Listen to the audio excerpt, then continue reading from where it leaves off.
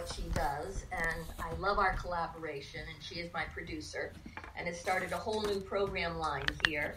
So I want to thank her for being up early this morning and giving me the opportunity to join all of you and to bring something of me to you that is a more familiar avenue of expressing my spirituality, my humanness, and what it means to be a person of this work, what it means to be a person working with people that seek this work as a way to feel who you are, to explore who you are, to develop who you are, and to have someone be with you as you are becoming who you are. And so this is one of those opportunities. It's just a half-hour show, and it's amazing what can be packed into a half-hour show. So if you like this show, please go and press like, subscribe, be a part of the program in a way that brings you into your world. Use it, develop with it, and interact with it. If you would like to work with me personally, you can find my site at soulawakenings.org and to explore the different things that I do and the different things that I have to offer. You can also interact with all the things that Denise and I are doing by going to the Temple Within and seeing what is there, because there's a menu of choice for spiritual development and human expression that is quite sophisticated, and it's because of you that we are developing to become who we are, because you're the inspiration. You're the reason why we are, in all due respect, brought to the forefront, because we're asked to be to the forefront, not just from you, the humanness, but from our souls, from that spiritual collectiveness that's behind us, around us. Makes me a bit emotional. So why am I really here? Why I'm really here is because there's a place inside me that has been anointed, ordained, given the gift and the responsibility of being someone of sight, insight, and the ability to see in a way that I am tenderly awed by, moved by, overwhelmed by at times, when the sight shows something that needs translation and description of what it is that people bring to those waves, to those vibrations, to the octaves, the frequencies, all the words that if anybody who's ever been listening to me hears me say, but the shimmer of your life with your spiritual beings. What I am about with Coffee, Tea, and Me, and let's just acknowledge my drug. This is my drug of choice. Good morning, everybody. I'm coffee, and I do waver between coffee and tea. I used to have a show called Wine at 9, so you can understand what that was about. There's that place where in this half hour, I want to be able to devote first and foremost a prayer, an acknowledgement for intention. And this intention is that you are able to connect with a deeper, sweeter, softer, gentler truth within inside yourself. That I know for a fact, everybody reaches out, and we all need to reach in.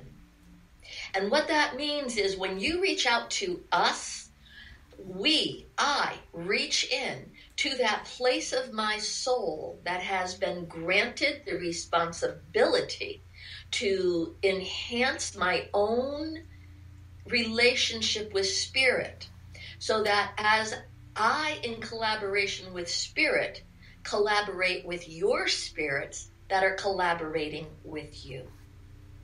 And the intention for all this is that we have a group conference, we have a group visual, we have a group experience, that the empathicness of spirit is then allowed to be a conduit that brings to all of us that quiver, those goosebumps, that tear, that gift of saying, I am touched, I'm not alone.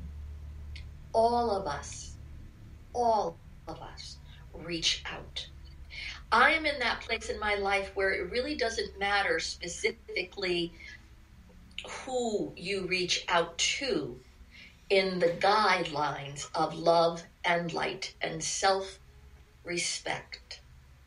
And to know that there are so many venues, so many aspects of what is holy, what is sacred, what is godly, what is the goddess, what is the nature of life, what is the nature in life, and what is the nature of your life as you participate in it.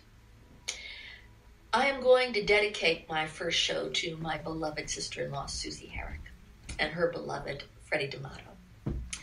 I just spent the weekend there where divine light and energy brought me to the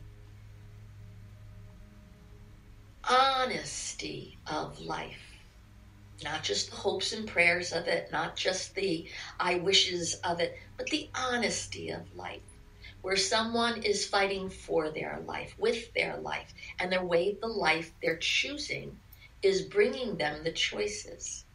Because Freddie is fighting the best fight I have ever seen with dealing with cancer. And there's that place of how do we see our prayers answered if they're not answered the way we want them to be? Which I know for a fact everybody wants. I want a cure. I want this over. I want it the way that we want. We had it before. Where's my love? What have I done wrong? And I want to be able to bring to you all the gift that I was given by being in their presence this weekend. Not all of us like to see life be challenged to its last moment. Not all of us can tolerate when a life is devoured or celebrated because someone chooses to fight to the very end. So that there is no end. There's just a continuation. And I say that with the deepest respect. Freddie, I want to say to you that I am in such agreement with trusting your choices. To have everybody around you be a part of this experience of the way you are living and the way that you are orchestrating your own breathing, the way that your breath with spirit is giving you inhale and exhale. You also are saying to us all, Freddie, there is no death. Unless we tolerate something to say, this is it. It's over. There is no more. And what I experience with Freddie and Susan is them standing down the very doctors that say, well, you all know if anybody's fought anything with anything that says, you have to surrender, you have to give up, it's over, you've done your best. I am so impressed with her as his adversary, her as his voice now, saying, do not bring death into the room. Bring life in, bring choice in, bring the battle of that inspiration so that he knows he is still alive for every second he is living, and that life transcends into the lines that we can't see. I am riveted with energy right now. This to me is where faith comes in. This to me is where love comes in. This to me is when someone says, nobody knows me, and I know myself enough that I ask you to love me as I know who I am even more by fighting everybody and saying, don't give me your decision to live. I am giving you my decision. Will you choose to live with me? This, everybody, to me, is true love.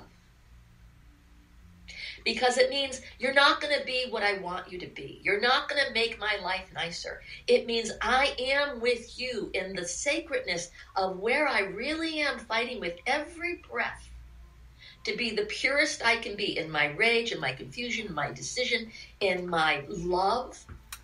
In all this, Freddie has not lost that sight of love. He has not lost sight that he's being loved. So many of us talk about karma And we talk about karma in that way that, what did I do? What did I do? Oh my God, my life is so hard. Where did I screw up? And I am not talking just about anybody out there. I'm talking about myself. I'm talking about the dignity and the responsibility of taking a look of when we are in the dark night of the soul. It is there to bring the light into the darkness, not necessarily have the darkness be excluded, but illuminated so that the shadows can be seen. So that we're not alone and so lost in the dark that there's no flicker of light. And this is what life is. Why does anybody think all these inspirational readings that are given to us, the codes of conduct, the hopes of inspiration and achievement, and to stay connected no matter how deep the conflict or how elated the joy? These inspirational beings that come in are here because our humanness does not want to be alone or detached from what it is that we know is out there, but we don't always experience when we're suffering from something that is called, why me? Why me? So in the beauty and in the elegance of my love, Susie, saying, why? What did I do? I will all tell you exactly what happened within time. A hand reached through these clouds with a silver small dish, like from the most elegance of homes of the 1800s, where someone of great service and dignity offers you a plate, and there was a white envelope on it. And when I saw this hand coming to me, it was, oh, this is great. What was, a hand-delivered message to me. And then I have to stop because we do edit these things. And of course I want Susie to hear what it is that she wants to hear. And yet I can't bear to patronize her or condescend to her. It has to be what is being hand-delivered to me. And to pick up that envelope and open it and to know that there is a relief in the release of, Susie, it's not what you did in the negative. It's the promise you made to stay with your love until the end, no matter what. What you did is promise love. And Spirit came in because her cry needed to hear, oh my God, I am here because I'm loving him.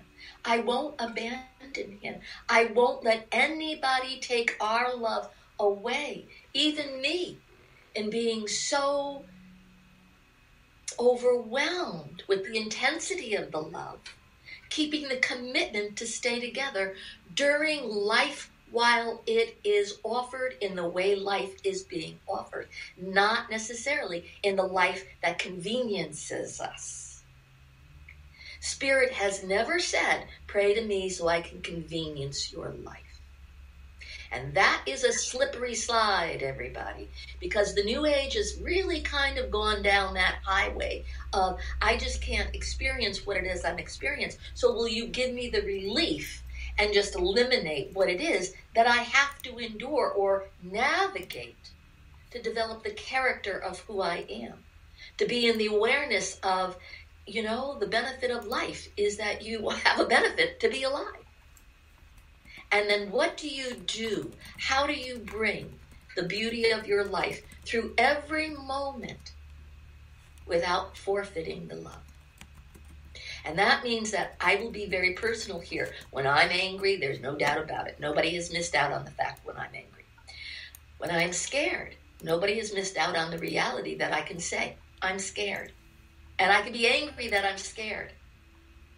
And when I'm depressed, I'm in that place needing to feel the face that I am no longer seeing look at me. And it's the reflection of me calling me into my future. Come, follow me. I am you, you are me. We need to move forward.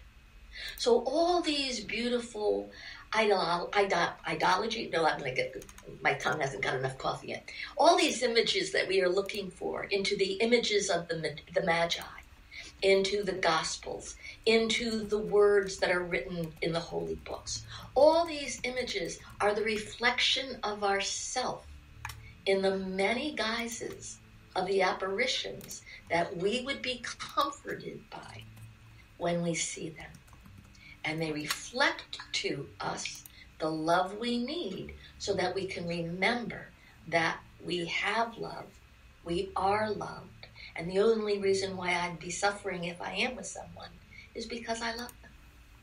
And I want that love to stay quickened wherever. We wait for a child to be born. There's no guarantee it will be born. I've had that experience. We wait for a child to grow up. There's no guarantee they will grow up. We've waited for those experiences. We wait for our lives to be more than we expect. We wait our dreams come true. There is so much possibility. I would say hope, but I want to bring it to possibility. Because the hope is, I hope it works out. The hope is, I hope I see what it is. The possibility is, what do I do when I see it? When it's brought to me? If it's a conveyor belt that comes down the road and says, well, here are some of your options, and none of them are anything that I like. What is it if it's the one that pauses with me and gives me the respect of saying, Sandy, this is the one that you chose from another life, or this is the one that you in spirit are engaged in, and this is the one that will develop who you are into more magnificence for what it is that you are thinking you like or know that you like, and eventually will liken yourself to be. So the hurdle is not immediate. The passage is not always broad. And the ability to speak at a level of transformative energy is only offered when you are a conduit of that energy inside yourself that has transformed something and can transform something, and then support transformation and inspire transformation and collude. If there's any collusion, let's collude with the elegance of what spirit is bringing, rather than the suspicion that spirit is not involved with us at all. So this is about keeping our hearts open. This show is about touching the heart in a way that our experiences are not devalued. They're not made wrong because you're having them if you're struggling. They're not made better because you're in a moment of a highlight. Oh boy, you figured out the key of life. Aren't you lucky? How did you do it? This is about the communion of what it is to be a human being in a sacred walk at all times. Whether you believe or don't, you are a human being walking through this life, having many adventures that when you are in need, you ask something to pay attention. So if we take the myth away about that something has only got to be the way I believe, then that means we can all start being one with, well, we all want to believe, and have that hope of transformation spark us into the right to be a part of everything. So in this journey with my sister-in-law, Susie Harrick, and the beloved Freddie D'Amato, I inhaled this weekend the spirit. I went down there to go to New York, to go to a film festival of a film called The Breast Archives that I am in. And God bless Megan Murphy for doing a project for women and men to hear about what our breasts are. Not what you want them to be, what they are to us. The dignity of being a woman with breasts. The dignity of revealing our womanhood. The dignity of being a part of that essence that creates life and joins with mankind in sharing life. And I was going to go to New York, but when I sat on that sofa and looked at her, it was like, I think I got down here because I was not going to go down in the first place because Freddie was so traumatized in the hospital on Friday. Oh, no. And I'm going to be brutally honest. He needs to rest. He should be quiet. I don't want to interfere. When my humanness said, I don't know if I want to see it. I don't know if I can go and touch it. Maybe I should take a step back. And that place of my spiritual guidance, my spiritual sword, my spiritual truth came in and rattled my cage and said, Sandy, get dressed, get in the car, and get down there. And within moments, I was packed and left. Because it was that spirit of saying, do not back down from where life is asking you to find your own passage, Sandy. We don't know what this is about other than love. Go face with love. Love. And so going into that house and being there, it was like, okay, I'm here. Here it is. All right. And then to see Freddie, and I'm going to tell you, this was the absolute thing. I went upstairs. He's in bed. He's kind of huddled in there. And he looked just like Charlton Heston, Moses, 1950-something. I mean, he had Moses' hair standing up because he was struck with lightning.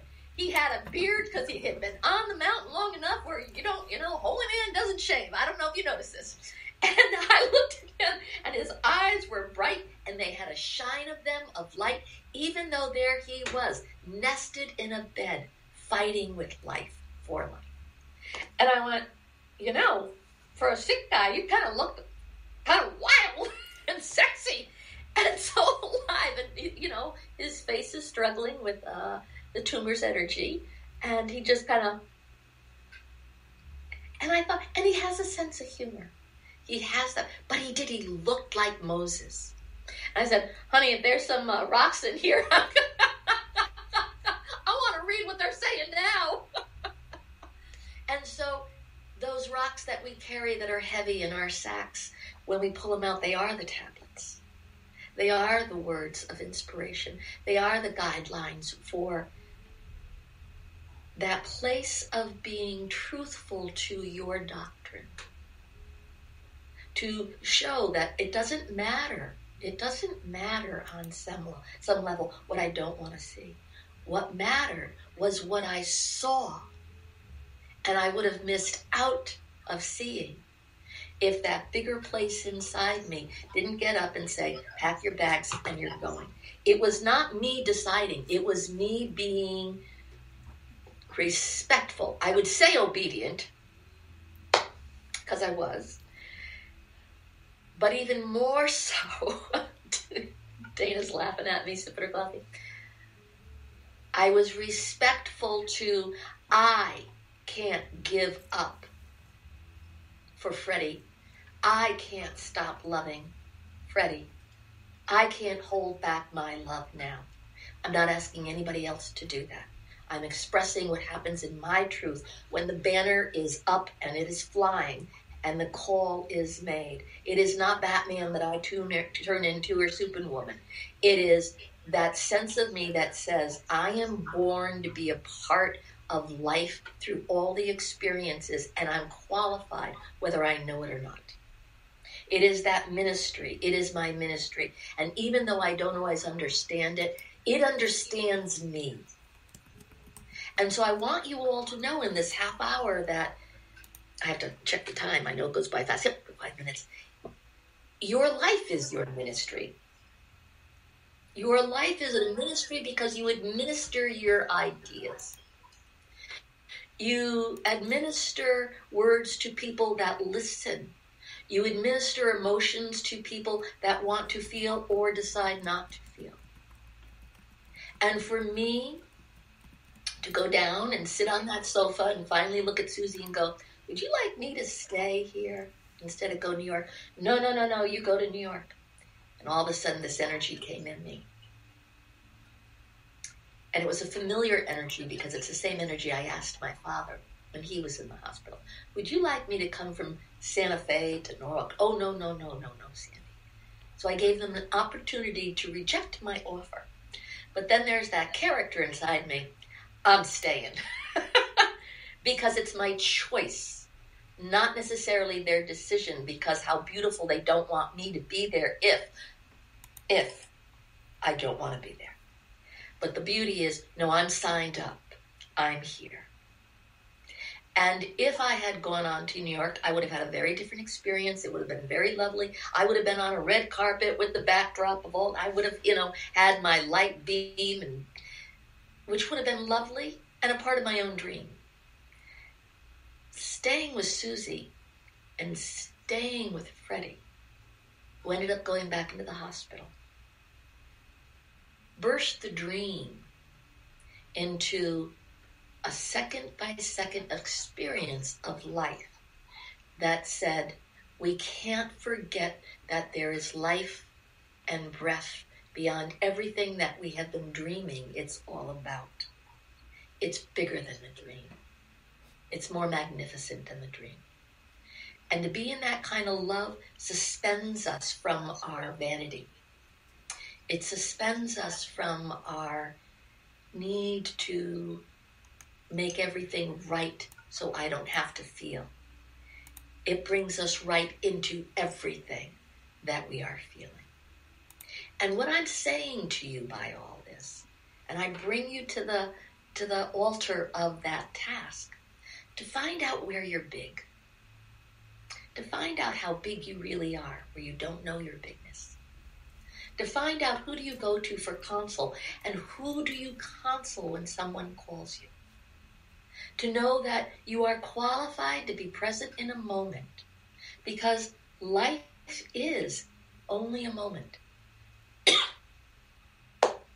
To be 70 years old and to look back at my life and see it's taken me 70 years to get here, but it takes me a flash and a holy second to see everything that I've come through.